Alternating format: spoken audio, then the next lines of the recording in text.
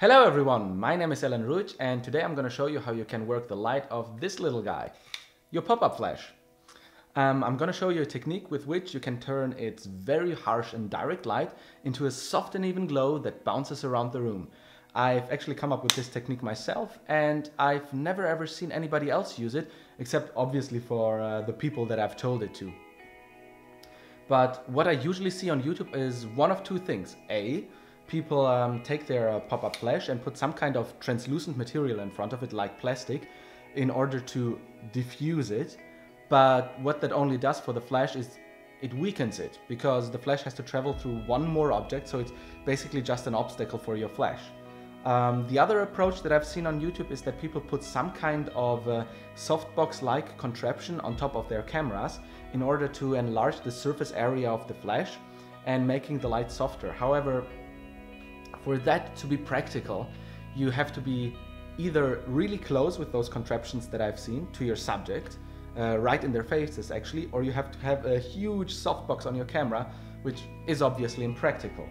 And with my technique, it's way easier. You just take something that you have lying around the house, like let's say a white piece of paper, like this book, or you can use a makeup mirror. You can be very fancy and take a piece of cardboard, like maybe a postcard, wrap it into aluminum foil and use that to bounce your flash. Or you can basically use anything else, because truth be told, I've done this technique with brownish menus and dingy bars and it has worked out fine. So essentially what you do is you open up your flash and you take your picture by using the object that you use to bounce your flash. You put it on the barrel of your lens in front of the pop-up flash and take your picture like this. What will happen is that the flash hits this object, is reflected off of it into the wall and into the ceiling, and reflected off the ceiling and the walls back into the room. All the while it is spreading and effectively becoming a larger light source. So it's the equivalent of having an external flash unit and turning it to the sides, to the wall, or upwards towards the ceiling, like this, in order to bounce the flash. To know what you can expect when you start out with this technique, I am going to show you some pictures from Christmas 2013, when I just started using this. And I had my friend Nick sit down on a bed in front of a bare wall, and I took a picture with my pop-up flash with this technique. The picture turned out like this, right out of camera. And that isn't ideal, obviously, but with just a few white balance tweaks and exposure and brightness tweaks, I got a picture like this. And seriously, this is amazing. Nobody would say that this was taken with a pop-up flash, right? It's actually it's actually quite surprising. There are, of course, a couple of things that you have to look out for. For example, in the beginning you have to practice, because if you hold your object, your bounce object, too steep, you will flash yourself right into your eyes and blind yourself. If you hold it at too shallow an angle, half of the pop-up flash will spill over it, so the upper half of your picture will be in direct flash and the lower half of the picture will be in indirect flash. Another thing that you have to look out for is that the pop-up flash is really weak, so it will be firing at full power all the time, probably while you're doing this.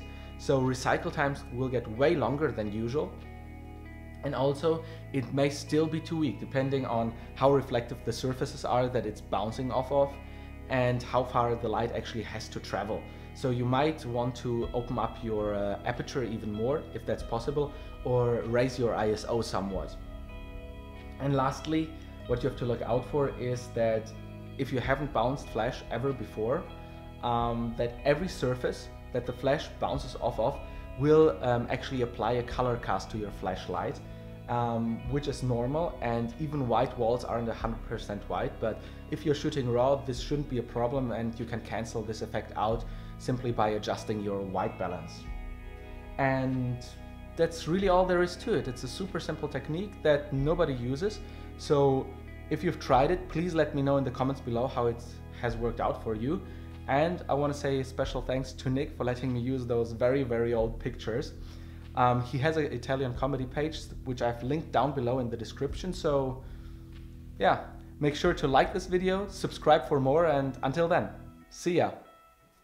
I still remember the first time that I held a DSLR in my hand, it was actually this very DSLR, and it was more than a decade ago, so this is a really old DSLR.